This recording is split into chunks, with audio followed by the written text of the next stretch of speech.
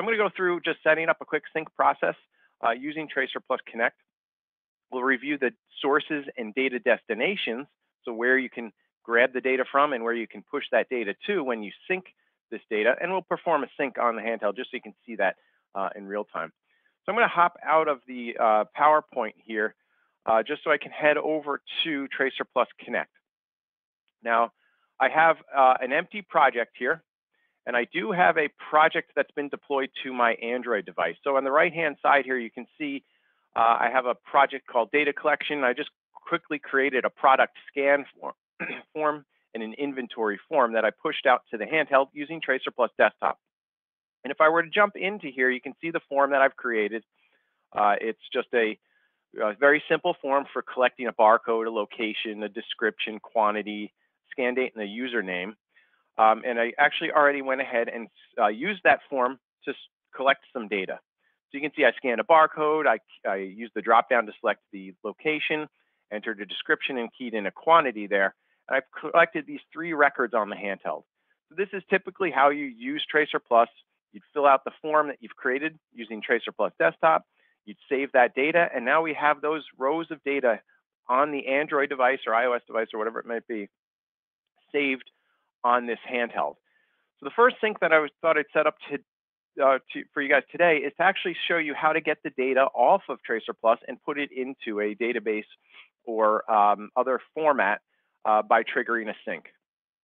So if I jump over to TracerPlus Connect, you'll see that I have basically a non-configured setup here, but I'll kind of talk to you and show you how this is configured. So TracerPlus Connect has what's called sync processes. And a sync process is made up of just 2 kind of simple things, a source of data and then a destination of data. Like I mentioned before, the source can be some type of database, SQL server, it could be a TracerPlus session, Excel spreadsheet, a text file, or Salesforce. And you can grab the data from these systems and move them over to move that data over to the destination every time this sync process is triggered. So I want to get the data off of a TracerPlus handheld. So what I'm going to do is set the source to be TracerPlus. Now I have the TracerPlus as the source. Since I've linked my project that I created in TracerPlus Desktop, you can see I have my 2 forms that I've created, a product scan and an inventory form. If I go back over to the handheld, you'll see that I can go to the home screen. You'll see the product scan and inventory form. Now I had the 3 records in product scan. So I want to set that as my source of data on the left-hand side here. On the destination, I can pick where I'd like to send that data when this sync is triggered. So you have another large selection of options here. You can send it to an ODBC database. So this can be something like Microsoft Access, MySQL, could be SQL Server, Oracle, anything like that. There's a SQL Server native client here, so you can just enter your IP, username, and password to a SQL Server database. You can send data to another TracerPlus session, so you could send it to maybe the inventory, which I'm going to show you in a minute, but you could send it to the inventory session. You can go to an Excel workbook and sheet. You can go to text file, Salesforce. And then the last option here is a template, which I'll get into in a little bit later as a more advanced option, but this allows you to go to web services and things like that. For the demo just now, because I want to set up a basic sync, I'm going to go to ODBC, and I'm going to select a database that actually comes with TracerPlus Connect when you install the application.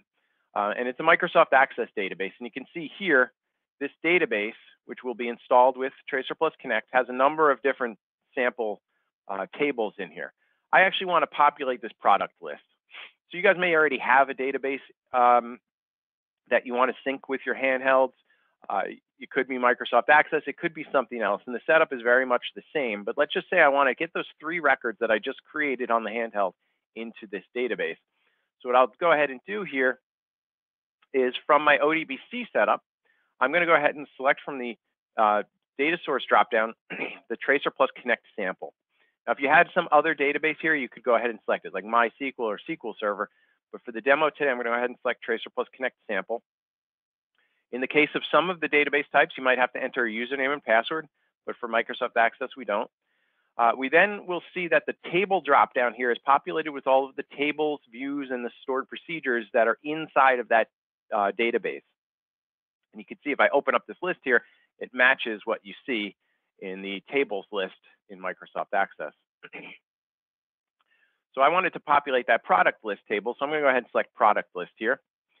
And then I'm going to reset the mappings down below. So the mappings are really just marrying up the fields that you have on the handheld, like you can see in our product list form here, barcode, location, description, so on. These are the fields that are on the handheld, and we want to marry them up to the appropriate fields in our product list. So I'm going to go ahead and just move some of these around. So for instance, the part number, I want to marry up to the barcode field, so I'm going to move that one up. Location, I'm going to match to location. Description to description. The quantity on hand, I'll marry up to the quantity field on the handheld. The scan date, I will go ahead and open this dropdown and do date scanned.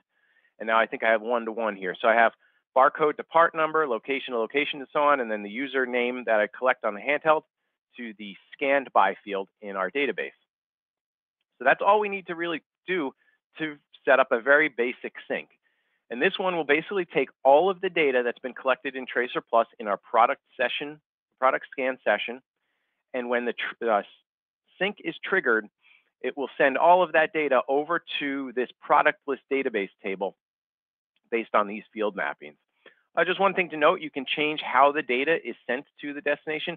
So you can append new records, you can overwrite the records in that destination, you can update records and so on. So you can change how as those rows come and as they're being inserted into the destination, you can change what happens to them when they do that. I'll leave this as an append for now, and it should just take our 3 records and move them over to the destination side.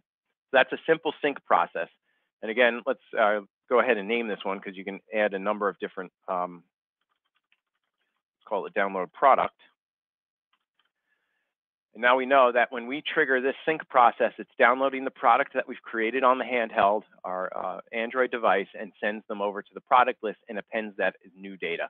So really, you're giving somebody out in the field the ability to use this form for maybe keying in new product or something like that as you're building out your inventory using the barcode scanner on the device. So that's all I'm going to configure for this one. I'm actually going to go ahead and save my project. I'll jump over to the Synchronize tab here, and this is where you'll actually see activity from devices out in the field.